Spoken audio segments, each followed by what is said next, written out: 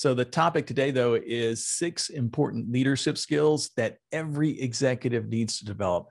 I'll give you kind of an example of why this is important. When I first started the Leaders Institute, folks would ask me, they'd find out, I'd be at a meeting, a business meeting or something like that, and they would say, "Well, what is it that you do?" And it was kind of hard for me to answer that. I would say, well, I teach leadership skills to executives. And a lot of times I just get a blank stare back when they would look back at me. And sometimes the person would try to clarify and say something like, "Oh, so like time management stuff, right?" Or something like that. Anyway, of course, I mean, that wasn't exactly what I was doing. And what I realized was that different people have dramatically different definitions of what leadership skills actually are. So in fact, just for clarification, make sure to look at the soft skills, what are they episode that I did a couple of weeks ago. It kind of goes into great detail on that. But before I get into these 6 important leadership skills, let me kind of give you a definition of what they are. That way we're kind of all on the same page. So leadership skills really are, I call them the highest level of soft skill. These are skills that they're used to inspire others. They're used to create a vision for a new path, develop skills and confidence of the people around us. So basically leaders create paths that never existed previously. So they're starting something new and they're getting people to move in that direction. That's what makes them leaders, right? So these are the 6 skills, and I'll kind of go through each one of them in a little detail, and then we'll kind of recap them at the end. That way it makes it a little bit easier. So number 1 is what I call innovation. So good leaders share an important common leadership skill. And that one thing that most of them have is that they're always looking for a better way to do something. Like I know, like my team gets absolutely frustrated with me because they think I'm never happy, right? It's like, we go and we do something, we create this great accomplishment, we have this fantastic breakthrough, and then we celebrate it for a couple of days, and then we dissect it and look for a way to make it even better. And so, because we're always, when we look for ways to make the next generation better than what it is now, that's how we continue to grow. That's how we continue to stay on top and beat our competitors, right? So if you and your team are not doing this, especially in today's world, then you're likely getting left behind, because there's a good chance that some of your competitors are doing that without you. So if you're nostalgic, by the way, a fantastic example of this was in 2001 when Apple released the iPod. Steve Jobs and his team looked at ways to make the technology of playing music much easier. So if you were alive in the 1990s, right, you'll probably understand that was a really big breakthrough. The iPod was this really huge breakthrough because I remember. I was younger then, so that was back when I still did jogging and stuff like that. In fact, it might have been the last time I actually did jogging. I jogged, so but I remember going out and having, I had a CD player with the headphones and everything, and I'd have to go to my CD collection, pick one of the CDs that I had that had enough songs, had 15 songs on it maybe.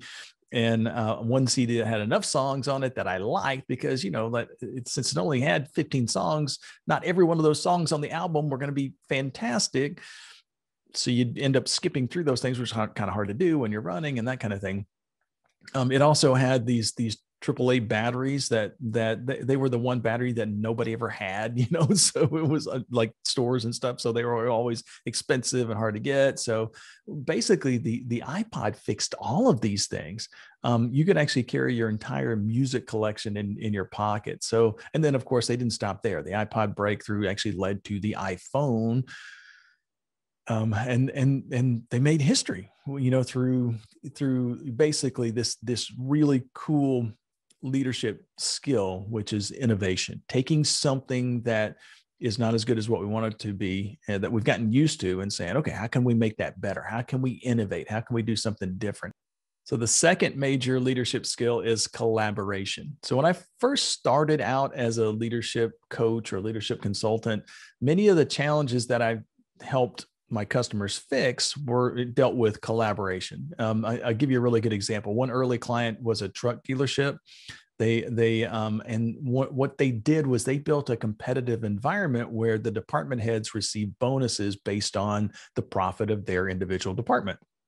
Seems like a fantastic idea, by the way. I mean, survival of the fittest. You do a better job, you get rewarded for it, and especially in a competitive area like sales and stuff like that. So it should have worked. But when the department heads when the department head increased revenue or decreased costs, then the bonus increased. So if they increase their revenue and decrease their costs, especially at the same time, then they got way bigger bonuses. However, after implementing this policy or these policies, the general manager saw that the growth of that specific location just slowed down to a crawl, and then eventually it started going backwards. They actually were shrinking in revenue. So the general manager was trying everything to get the location to grow, and nothing was working. So, and in fact, months after he implemented this policy, that particular location began to lose revenue. So when he hired me to come in and say, hey, how can we fix this? What is something that we can do to fix this? As I began to look more closely at the situation, I realized what the departments were actually doing, right? The departments really had absolutely no internal collaboration. They saw themselves as being individual managers on their own island and in control of their own domain.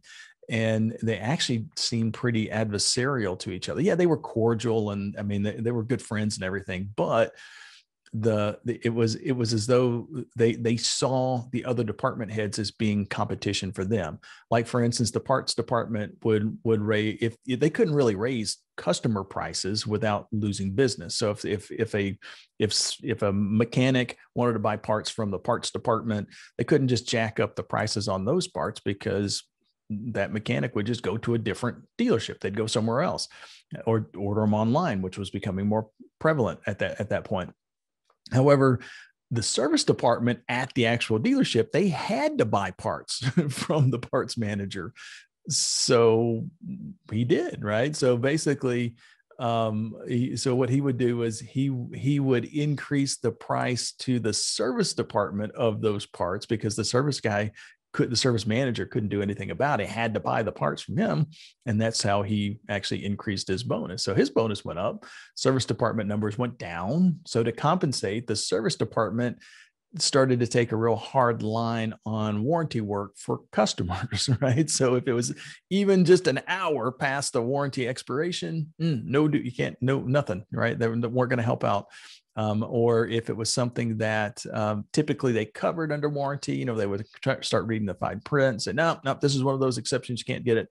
So basically it was causing a bunch of, basically disgruntled customers took out their frustration on the salesperson who told them that, this warranty was going to be valid. So both sales and service numbers went down even further as a result of that. So that short-term bonus actually led to a downward spiral in revenue.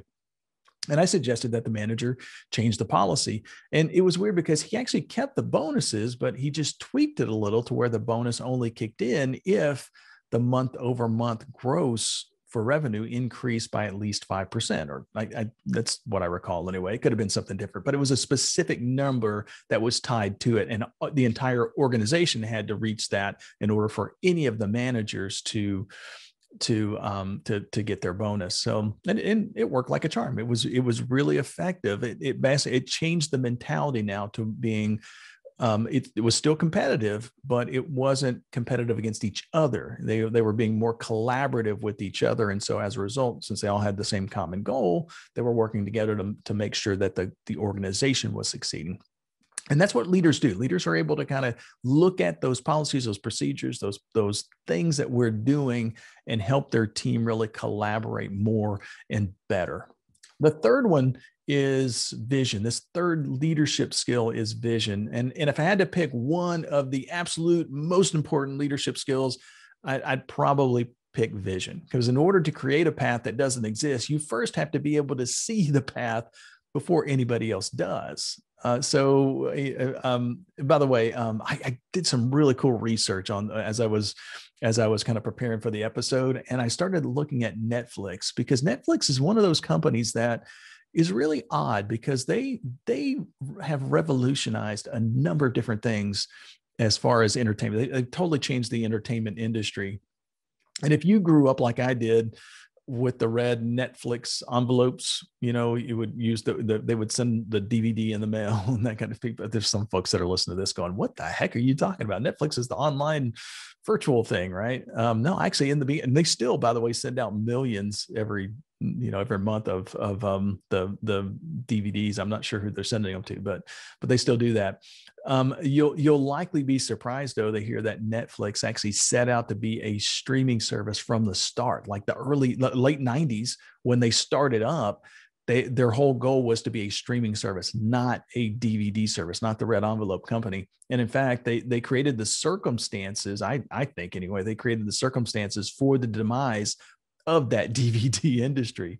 And one of the articles that I read was in Variety, and it quoted the Netflix founder, Reed Hastings. And it basically, he was talking about this vision that he laid out in 1999. This was like a decade almost before he was able to implement this vision, but he laid it out in pretty good detail. And so it took years for that vision to actually come true. But basically, this is kind of what he said back in 1999. He said, I'm going to read this. So I typically don't like to read things, but it was just so cool that I'm going to read this to you. So he said, postage rates were going to keep going up, and the internet was going to get twice as fast at half the price every 18 months. So at some point, those lines would cross, and it would become more cost efficient to stream a movie rather than to mail a video. And that's when we get in. So basically, in 1999, he was saying that, hey, this is where the industry is going. We have to wait for technology to catch up and for postal prices to go up as well. And when it gets more expensive to send one of these things than it is to just download it, and it's easier, that's when we kind of jump in. And that's exactly what they did. It was like 2007, 2008, that time frame that they started doing their streaming service. And again, just like the Apple example earlier, kind of the rest is history. So the entertainment industry just kind of changed forever. So he laid out that path in such a clear way before anybody else could ever see it. And so that's what got people to kind of jump on board with him. He was able to acquire or to recruit really high level people to kind of join him on this mission because of that vision that he was laying out there. So the fourth skill is motivation. So when you think of motivational speeches, especially in movies or in history, there always seem to be two really distinct parts. I mean, lots of parts, but two that are in almost every single one. The first is that motivational leaders tend to set high standards. So they're setting those standards that when you hear that standard in the beginning, it's like, oh my God, I'm not sure I can do that. I'm not sure that's possible, right? But they set that standard that's really, really high. And then second, they're really optimistic. So they're going to encourage you to reach that high standard. So the combination of those two traits, really, it's contrary to what the average person does. So when people see these two traits in combination in a single person, they really recognize them. That's how that's how these motivational speakers, they get paid a lot of money to go on because they each one of them has each one of those two things. In fact, if you watch any motivational speaker, they're often going to tell you a story about how the odds were against them. And in that moment, there are really two choices that you have. You either give up or you make your standards a little higher, and then you fight like heck to get to that higher standard. So motivation it's the important leadership skill that gets your team to move forward when everybody else is standing still. And by the way, I'm going to link to a video in the show notes. It was a motivational speaker. His name's Eric Thomas, and he spoke to the 2016 USA Olympic team just before they competed. And it is a really rousing speech. And basically, one of the things that he said over and over again was that when it gets hard, you want to think about three people who you love the most and use them as your inspiration, which we'll talk about later. And then repeat these words. He said, repeat these words over and over again as you're thinking about those people that kind of motivate and inspire you. You have to say things like, I can do this. I will do this. and I must do this. I've got no choice now, right? So he's basically using words as a way to help motivate somebody when times get tough, because they're gonna get tough, to keep going, to push on, to fight, to move forward instead of moving backwards, to move forward instead of staying still. And that's where motivation comes from. Those are very motivational words. So you can do the same thing with your folks. Be that motivational uplift in your organization, so that when times get tough, you're the person that they're relying on to help push them through, to charge forward in those tough times. So the fifth one is creativity. The fifth leadership skill that's really important is creativity. Creativity is really, it's that skill that you use to overcome the obstacle that has been placed in your path that the motivation is needed for, right?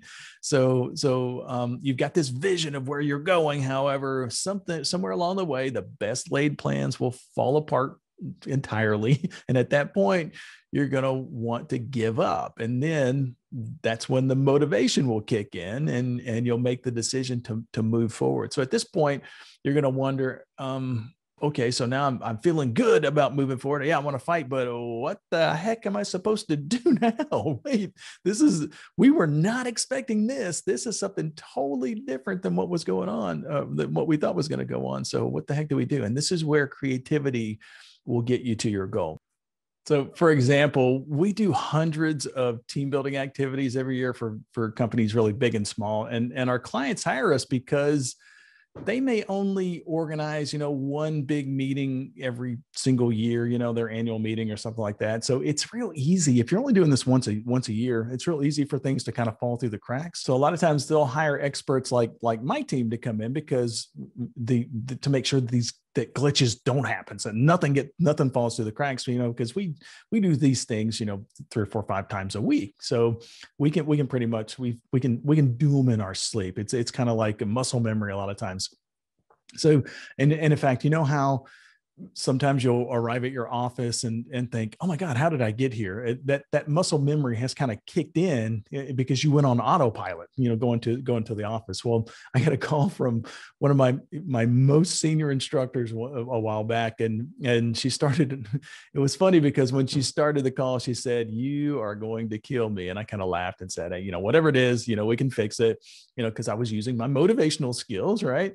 And she said, she said, I flew to the client location to do one of our mini golf team building activities. So they basically, in that activity, they're making a miniature golf course in a banquet hall, which is kind of cool. It's a really neat kind of thing. By the way, they do it out of like food items, like macaroni and cheese boxes and stuff like that, then donate it to donate the food to charity after they're done playing with it. So I know that sounds really weird now that I've said that out loud, but it's really fun. But anyway, so she was fit. So she's continuing though. She said, however, on autopilot, I packed all of my bike building gear. The Build-A-Bike activity is our most popular charity team building activity, and it requires wrenches and screwdrivers and tools and stuff like that. So we have a little kit that we kind of take with us, and then when we're doing the golf course thing, we bring golf clubs and greens, the felt greens and golf course hole, golf, like mini golf holes and stuff like that, right? So totally different materials. So she said, I left all the golf stuff in my garage at home, 4 states away. And my event starts in about 18 hours. Luckily, she got there the day before. And inside, by the way, when she said this, I'm panicking, because that's why people hire us, to make sure that stuff like that doesn't happen in their event. But I kind of calmly replied, hey, I think I told her you're the best in the world at doing these things. And she is. I mean, she's really, really talented, really qualified. I said, you'll figure out how to fix it. And she did. And the client never knew that anything was wrong. And in fact, when I had her give a report on that, in the next sales briefing that we had, when all of our instructors and salespeople kind of get together, and she kind of told us some of the really creative things that she did to make it very professional and make it to where the client really didn't even know that this was different than what it really should be. So that's where the creativity will really kick in. And then the last one is really close to creativity. It's inspiration. You have to be inspirational to your people. And it's a little bit different though, because once you harness through the creativity in yourself, the final important leadership skill is to inspire creativity in others, right? So the word inspiration, comes from Greek mythology. The muses would inspire spontaneous creativity in artists, and a good leader is able to inspire creativity in his or her teams as well. So, for instance, back when COVID first hit, our instructors had a lot of downtime. And so many of our meeting contracts, that's what we do a lot of, had been postponed or they'd been canceled. So we figured that this would be a really, really good time to do a lot of those projects that we've really always wanted to do, but we were just too busy to do. So I encouraged the team to experiment with writing blog posts and recording podcasts and creating YouTube videos. And we actually use Zoom meetings to share ideas. And within 8 weeks or so of the time that the lockdown really was in full force, Candace, who's one of our lead instructors in Las Vegas, she'd actually written an entire book. It took her just a few weeks to write an entire book. And basically, in Las Vegas, the pandemic caused a huge number of changes in Las Vegas in general, but the biggest seemed to be in personnel. For instance, bartenders and some casinos have been replaced by machines. And so Candace actually wrote a book called Irrawaddy Reinvention. I'll link to that in the show notes. So you can purchase that if you want to. It's a really, really fun and interesting book about how to reinvent yourself if you've been forced to change careers, but especially based on things that have happened recently. And so now she travels around the world helping companies help team members who have been downsized because of the pandemic. And she helps these people really identify their strengths and their skills so that they can use them in a totally different industry in a lot of cases. So the point is that I didn't come up with that idea. I just inspired her to get creative. So if you're an executive, basically you want to focus on building these really important leadership skills and really to grow as a leader and to build a great team, you want to practice these things consistently. So the first thing is innovation. You have to be the leader to create the new path. Secondly, collaboration. You got to get cooperation from your team members and other people and get them to follow you. And then the third area is vision. Have that clear and specific picture of where you and your team are going. The next one is motivation, because it's going to get hard. And so you got to keep moving forward during the tough times. Creativity is, when those obstacles appear, look for ways to move around them, or in some cases, move through them. And then the last one, inspiration, lead your team to higher levels of creativity as well. And if you do those things, people are going to see you as a great, fantastic leader.